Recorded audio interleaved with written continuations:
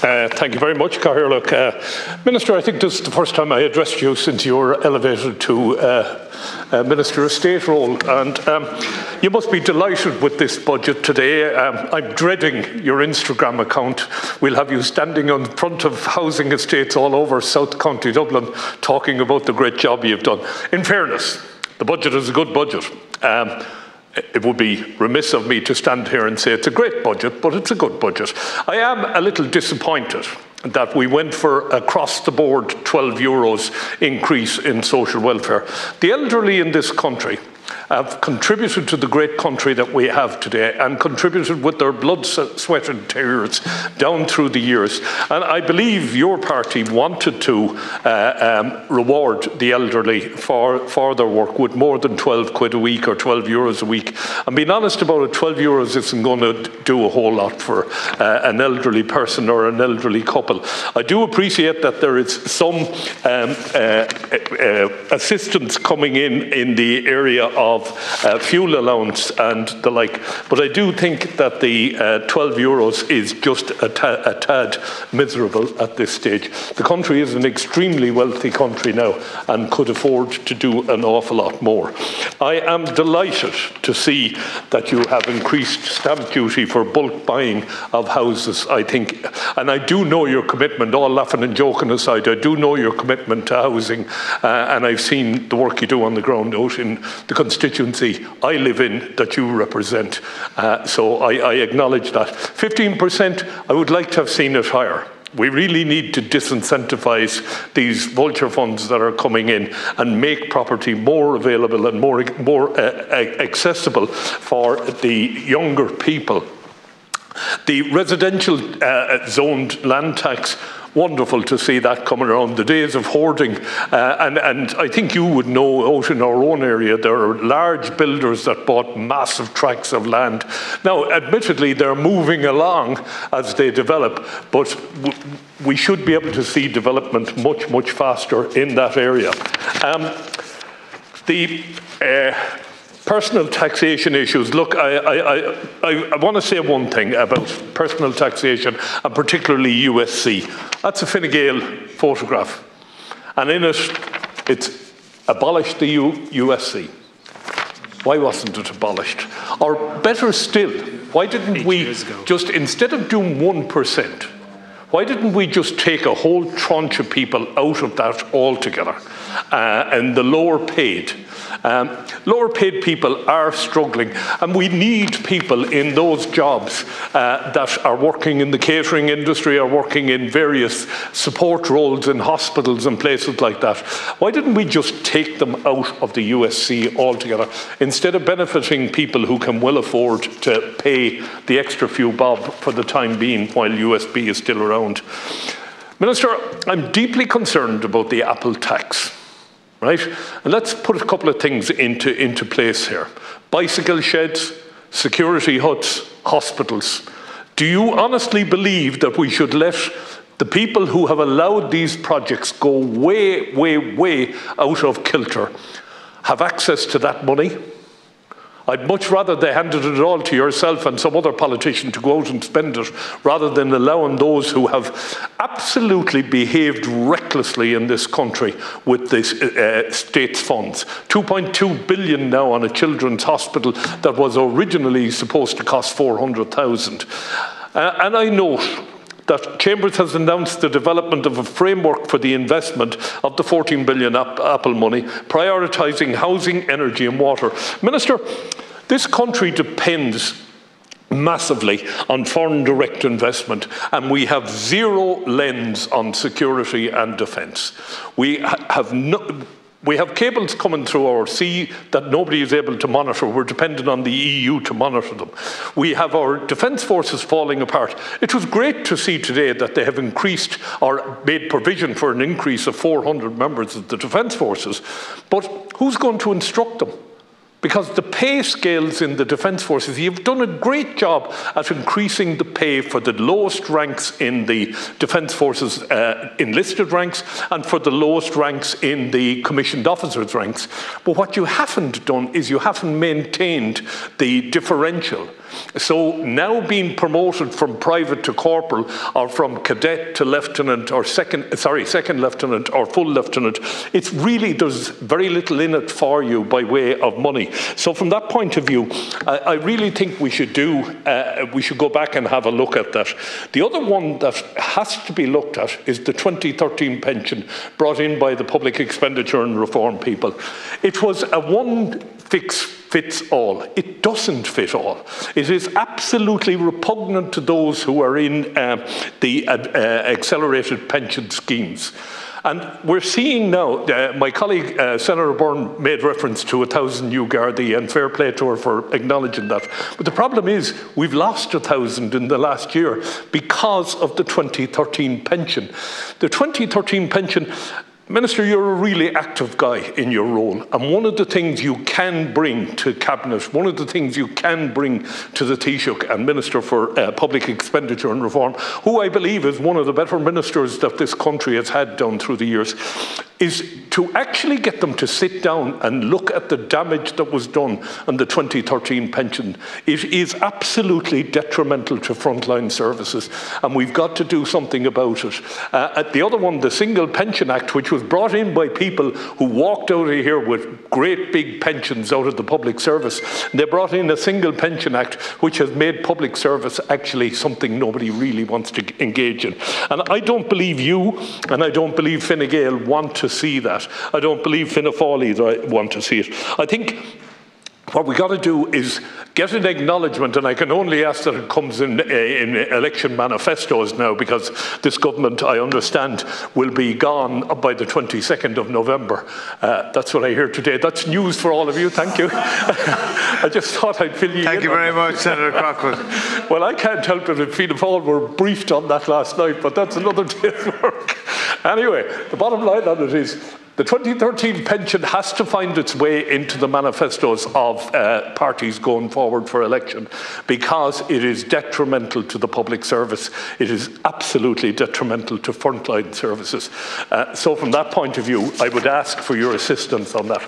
I really, as a former educator, I really got to commend you for increasing the book scheme right up to Leave Insert. Now, that is really, really positive stuff from this government, and I want to acknowledge that. I also want to acknowledge the building schemes. One of the things I mentioned earlier on the deeper debate, Minister, is €1 billion ring-fenced over 10 years in cyber awareness, cyber security. We have to become the best in the world, and we have the expertise in this country to be the best in the world. And again, a man like yourself with his fingers or his fist on the purse of government, you can do a lot to influence that, so you can, and I would ask you to do that. I know I'm probably moving into areas that are not directly your responsibility today, but I'm moving into them because you are a minister with a financial portfolio, and you are in a position to do something about that. One final one, housing, something you have a huge interest in yourself. There are military married quarters around the country that the Taoiseach and Minister for Defence said he would recommission and get them back up and running. If we got those married quarters, I don't know how many there are, there's not that many, a couple of hundred, but it would take a couple of hundred people out of the housing list and put them into married quarters and perhaps allow other couples to gain access to it. From that point of view, any assistance you can give in that area. Look, overall, I'd love to bash the budget to pieces, but there's not much to bash in it. It is a good budget. Most people will benefit something from it. I do wish the elderly got more out of it, and I do wish the USC was abolished for people, say, earning less than 40,000 a year, and then maybe in a year's time get rid of the rest of it. I'm always afraid when we move 1% at a time, what we're doing is keeping the USC alive in case we hit a crisis again and need to increase it. So from that point of view, I always think there's a reluctance to get rid of it. But look, congratulations, good day for you, good day to bring a budget to the House, and congratulations in your ministry. And I really want to thank the senators present for their timely and very detailed contributions, Cathaoirleach, and indeed your own contributions in the lead up to the budget. I want to acknowledge your personal commitment as government spokesperson, enterprise, trade and employment in this area, and the positive contribution. There's one or two areas that I'd like to address before I respond to senators, if that's okay, Las Cathaoirleach. And in relation to, a lot of people have talked about this budget has something for everyone but nothing for anyone, and I think that's just utterly false. This budget is first and foremost a progressive budget. It recognises that whilst we do have a growing economy, whilst we have full employment, there are still people who are struggling, Las Cathaoirleach. And distribution analysis published today shows that the measures announced in Budget 2025 are progressive. In net terms, all households benefit from budgetary measures with an average gain of 2.3% in weekly disposable income from the core measures and 1.3% from the one-off cost of living package. However, households in the lowest income deciles will benefit the most from the measures, continuing an overall trend of positivity found in recent budgets. So I think is so important at this very constrained time. There's also a lot of people who said that we're investing too much into the economy, or we're spending too much. Well, it's very hard for me, or indeed any of us present, Las Cathaoirleach, to turn to those families who are struggling with energy bills, with childcare costs, who feel like they've never worked so hard in their lives, two good incomes, but so much outgoing, and they just need a little bit of a break. And that's what we'll see today. We'll see today a suite of cost of living measures referenced by the senators present that will really make a difference to so many families and workers up and down the country. But we're also investing in the future. I'd like to refer in relation firstly to the Future Ireland Fund, as referred to by Senator Dolan. Over recent years, it's been quite clear the resilience of Ireland's economy has been critical in its ability to absorb fairly massive global shocks. This has been highly dependent on the strong position of our public finances. To promote the long-term sustainability of our public finances, the Future Ireland Fund and the Infrastructure, Climate and Nature Funds have been established to offset future spending pressures, to provide for counter-cyclical expenditure in economic downturns and to address climate and nature goals. I was delighted to bring the legislation creating those funds through this particular House. Last year, this year, €4.3 billion was transferred into the Future Ireland Fund and €2 billion into the Infrastructure, Climate and Nature Fund from the National Reserve Fund. A further €4.1 billion will also be transferred to the Future Ireland Fund this year, following an assessment by the Department of Finance and the Irish Fiscal Advisory Council on the economic and fiscal position of the Irish economy. Transfers to both funds will take place next year. I want to just respond briefly, Las Cathaoirleach, to the issues raised by the senators present, and again to thank them for the contributions. And I really want to thank, from the get-go, Senator Byrne for her strong support of the measures taken to help SMEs and to help the economy and businesses more widely. Indeed, as you referenced in great detail, Senator Casey speaking from a personal experience. Indeed, as do you, Senator Byrne, let me not forget that, as well as your own combined vast political experience at local and national level. But these supports are quite clear, and it goes to the inherent basis, is we need to have an economy that functions and that grows in order for us to meet the societal and infrastructural challenges that face our country. We will see great support, particularly for entrepreneurs, for innovators and those who wish to scale up. We will continue our support for our multinationals, but equally that relief given to SMEs, particularly in the €4,000 grant. But in addition to that, and I think this is pertinent to your point, Senator Conway, there is a particular emphasis on the raising of VAT thresholds already for businesses in terms of goods and services that will provide an additional relief, which I think it needs to be baked into. Let's be frank, I've spoken in relation to the VAT rate for hospitality, the 9% campaign in this chamber. I've spoken in the media, I've spoken with you, Senator Conway, and indeed the Las Cathaoirleach. But we all know this comes at a cost. It's €740 million, that's 50% of our tax package. Unfortunately, decisions do have to be made. But whilst the blunt decision that would benefit a large multinational like McDonald's just as much as it would benefit for the local cafe in Ennistimon or in Avoca has to be balanced out. And that is what this is about. It's about balances, and it's about accepting that we can do the most for the most. And more importantly, we will see workers and families around the country with more money in their pocket to go out and spend in their local communities that are being supported by a growing economy. And that is something that we will always completely, absolutely take under account. There's two or three other areas that I just briefly want to refer to, Las Cathaoirleach, before I conclude.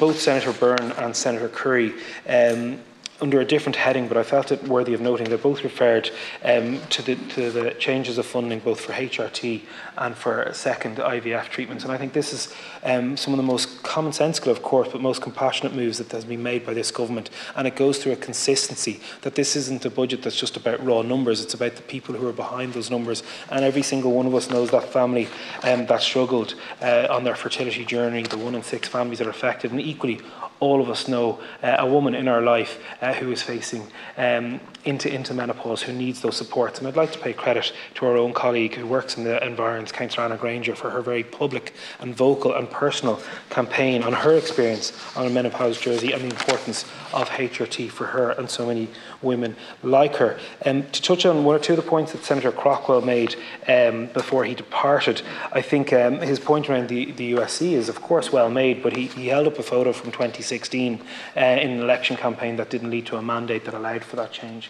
And 8 years later, we are cutting USC for the second year in a row in a way that is progressive, and it is a way that benefits those on the lowest incomes in society. And of course, the €12 increase to all payments that will help carers, those who are on disability, and our pensioners is so important, but so are the additional measures, particularly those for carers that Senator Byrne referenced so eloquently. Senator Casey, I'll take absolutely your points on board in relation to loan-to-value rating, which I know you've raised in this House and other forums going further, and I'll bring it back to Minister Ahern or Minister O'Brien, sorry, I don't know when Minister Ahern came into it, and see if we can move forward. Senator Ahern, apologies.